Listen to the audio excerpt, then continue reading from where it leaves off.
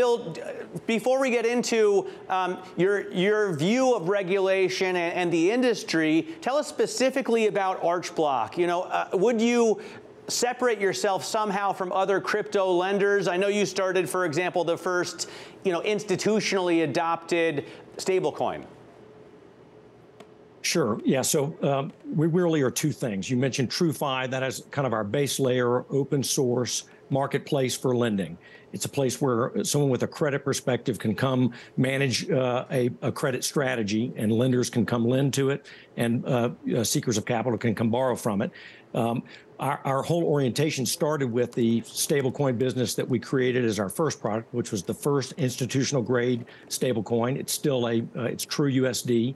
We don't own the economic rights to it, but we manage that on behalf of a consortium out of Asia. And so that's what we are. Archblock sits on top of that, and we're building SaaS software to enhance people's ability to run portfolios and access the TrueFi marketplace. So I know that's a bunch of different pieces that we do, but our orientation comes from our original founding in 2016, which was to be as regulatorily compliant and comply with all the rules that are out there. We just wish there were more and clearer rules.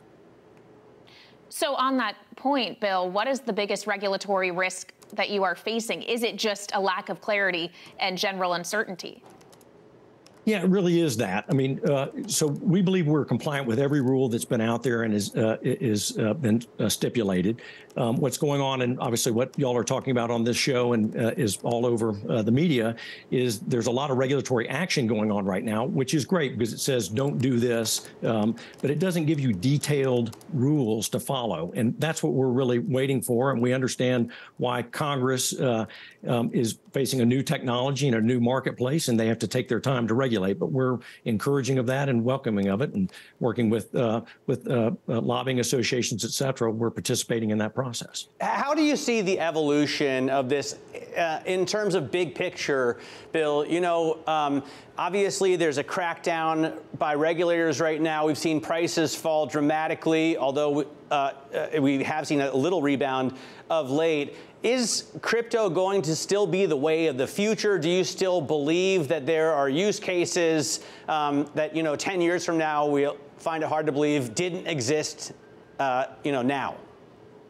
That is exactly our belief, Matt. We believe that that fundamentally there are a lot of great use cases for blockchain technology, but one of the best, if not the best, is the application to the financial markets, and in particular, the niche in which we're playing in, which is asset management on the blockchain. And while we hope that the adoption curve is not as slow as 10 years, we do believe that in 10 years, you will look back and say, this was totally obvious. And even though there's been a major setback by a lot of players, including ours, as risk has gone off and liquidity has gone out of the marketplace, there's not as much value in our system or on our platform or on others. We believe that the value proposition is there, and you just have to look at one thing alone. Instant settlement alone is a huge move forward. Tokenization of funds and assets is a huge move forward from existing technology and the way existing markets work. And we believe that that's going to be compelling, and that again, in the look back basis, we'll look back and we'll say, well, it was so obvious this was inevitable. But in the more near term, Bill, can you give us more specifics on how institutional behavior in particular has changed over the course of the last several months? You bet. So what we're seeing, and I'm going to address specifically investors that are on chain looking for investment opportunities on chain. That's shifted dramatically, and this is it's parallel to traditional financial markets where risk has gone off and people have gone into more conservative and higher quality investments. But there's still billions of dollars of capital that is mandated to stay on chain. A lot of that's in decentralized autonomous organizations or DAO treasuries, but there are also corporates that have treasuries that have to invest on chain.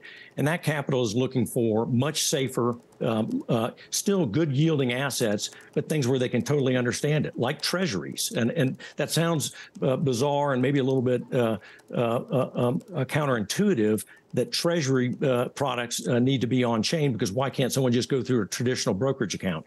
Well, a lot of these investors are mandated to do it directly on chain, and they can't go through a traditional brokerage account. So they're looking to invest in T-bills, treasury bonds, investment grade debt, and other high grade, high quality, lower risk investments, but on chain. And so that's where we think the market is evolving to, and that's what we're endeavoring to provide. And we think that's where the liquidity will move towards on our platform and other platforms as they look for that yield, but safer yield. We think, risk will come back. The circus always inevitably comes back to town, but it will come back in a much more regulatorily compliant way.